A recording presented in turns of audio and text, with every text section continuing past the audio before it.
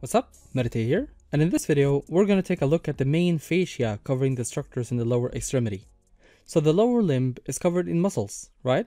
These muscles are covered by fascia, separating these muscles into compartments, as well as forming a smooth environment around the muscles for less friction during contraction.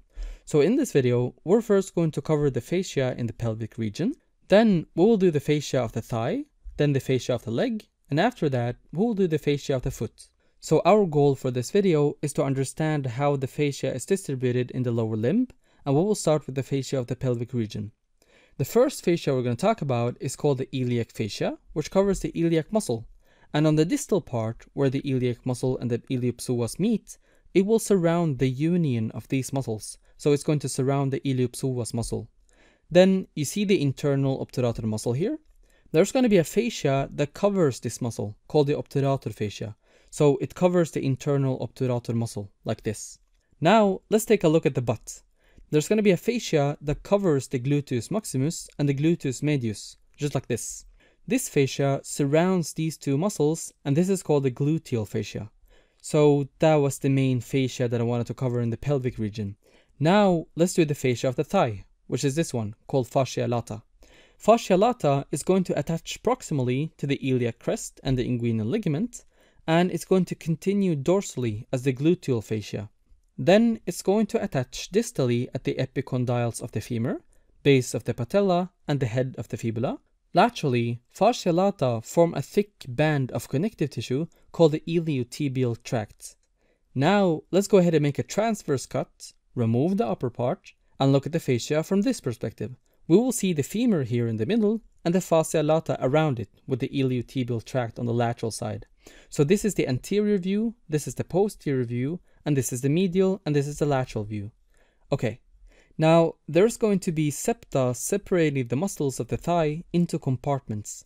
We have the lateral intermuscular septum, the medial intermuscular septum, and the anterior intermuscular septum. Between the lateral and the medial intermuscular septae, we will find muscles like the biceps femoris, short head and long head, semitendinosus, and semimembranosus. Medially, we can find the adductor magnus, adductor brevis, and adductor longus, as well as the Gracilis and the Sartorius. Here also passes the femoral artery and the femoral nerve in the adductor canal. In the anterior compartment, we can find muscles like the vastus medialis, vastus intermedius, rectus femoris, and the vastus lateralis. Sweet! Now we have an overview of the fascia of the thigh. Now, the fascia lata is going to form a fibrous sheath around the iliotibial tract, around the Gracilis, around the Sartorius, and around the femoral artery and vein. So that is how the fascia lata functions. But notice that there's a hole on it, right here. This opening is called the Saphenous Opening, or hiatus saphenus. There are a couple of structures that passes through this opening, like the Saphenous Vein, for example. And this opening is covered by a fascia called the Cribriform Fascia. So that is everything for the fascia lata. Now, let's go ahead and do the fascia of the leg, which consists of the Crural Fascia, as you see here. So, if we make a cross-section like this, and look at the leg from this perspective, we'll be able to see the tibia and the fibula, and around them is the Crural Fascia. Now, between the tibia and the fibula, there's the interosseous membrane, and then there's the anterior intermuscular septum, and a posterior intermuscular septum, as well as the deep lamina separating the posterior compartments into two layers. Deep in the posterior compartment, we can find the muscles like the tibialis posterior, flexor hallucis longus, and flexor digitorum longus. Superficially, we can find the soleus, gastrocnemius lateralis, and gastrocnemius medialis. In the anterior compartment, we can find muscles like the tibialis anterior, extensor hallucis longus, and extensor digitorum longus. In the lateral compartment, we can find the fibularis brevis and fibularis longus. So that was the fascia of the leg.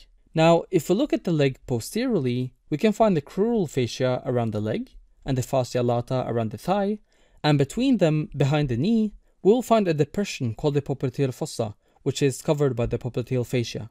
Now, let's understand the fascia of the foot, and to do that, we will start by looking at the dorsum of the foot and the medial view of the foot.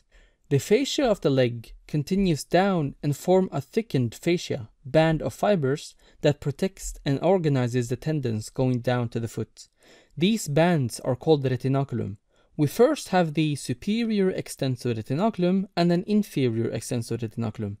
The inferior extensor retinaculum is going to form 4 canals underneath it for the tendons of the extensor muscles.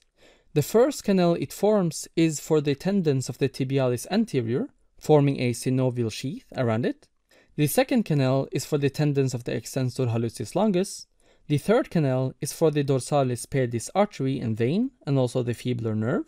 And this is actually an important landmark for when you want to palpate the dorsalis pedis pulse. One way to find this pulse is to extend the toe, as you see here, so that the tendons for the extensor hallucis longus pops up. Then you can just palpate laterally to the tendon, and then you will feel the dorsalis pedis artery pulsating. Then the fourth canal is for the tendons of the extensor digitorum longus. Alright, so that's these. Now on the medial side, we can find the flexor retinaculum. And underneath the flexor retinaculum, we can also find some canals for the tendons and vasculature. The first canal is for the tendons of the tibialis posterior. The second canal is for the tendons of the flexor digitorum longus. The third canal is for the tibialis posterior artery and vein, as well as the tibialis nerve.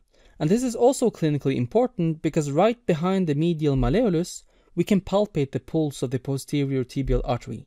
Then behind them, there's the fourth canal, which contain the tendons of the flexor hallucis longus. So that's these two. Now, if we look at the lateral view of the foot, we can find 2 other retinaculum. These are the superior and the inferior fibular retinaculum, and they contain tendons for the fibularis longus and brevis. Now, if we look at the plantar surface of the foot, we can find the plantar aponeurosis, which fuses with the superficial plantar fascia. The plantar aponeurosis helps to maintain the longitudinal arch of the foot, and it also fuses with the surface of the flexor digitorum brevis and covers it. Now, lastly, let's cross the foot like this, cut it, and then look at it from this view. First, we can find the metatarsal bones from the 1st to the 5th. We can also draw an outline for the foot by adding the skin. On the dorsum of the foot, we can find the superficial dorsal fascia of the foot. The dorsum contains very little fat, but here we can find tendons of the long muscles of the foot, like the extensor digitorum longus and the extensor hallucis longus, as well as blood vessels and nerves. Then, between the metatarsals, we can find the fascia called the interosseous dorsal fascia of the foot, which covers the interosseous muscles from a dorsal view. Then there's the interosseous plantar fascia, which cover the interosseous muscles from the ventral aspect. Then we have the superficial plantar fascia, which covers the lateral and the medial group of the foot muscles. And don't forget that the superficial fascia also fuses with the plantar aponeurosis. So that was everything I had for the fascia of the lower limb, and I hope that was helpful.